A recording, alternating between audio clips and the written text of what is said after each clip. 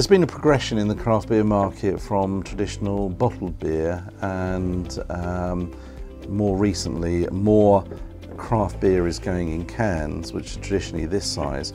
But some of the more imaginative companies are looking at different beer options, and this larger can size is very popular.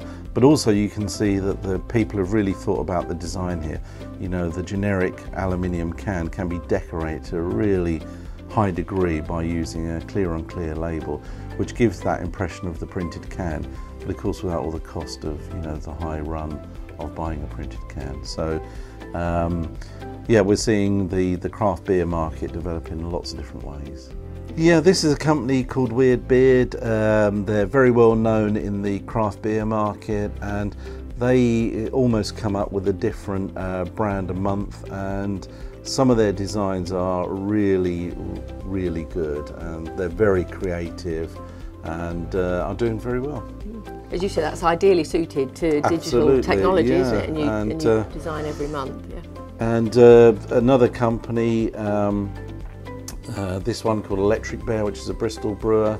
They wanted stuff that really stood out with bold colours. They have a range of products, and again, the Domino strength is in producing big bold colours. Its abrasion resistance and its UV stability is perfect for this type of stuff, and Electric Bear have really gone from strength to strength, and on the shelf these really stand out. Because of the craft market, it drives designs. It allows you to be original. So each individual beer has got a different recipe, it's got different character, it's got different boldness. Digital allows them, especially on the Domino, to match that quality. So each beer that they brew with a different batch number, we can match it. So they can have original artwork for that design.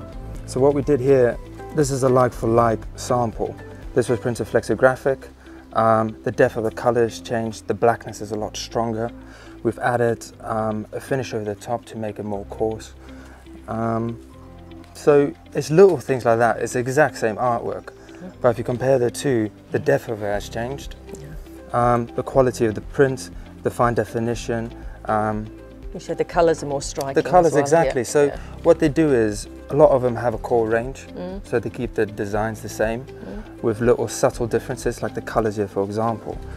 One problem that they had here with Froome Brewery was the depth of the colour with the Ferrari red. They couldn't quite colour match it. With the Domino, we have 7 colours. We hit 90% of the colour gamut, you know, so we can get the colour on exactly spot on every single time.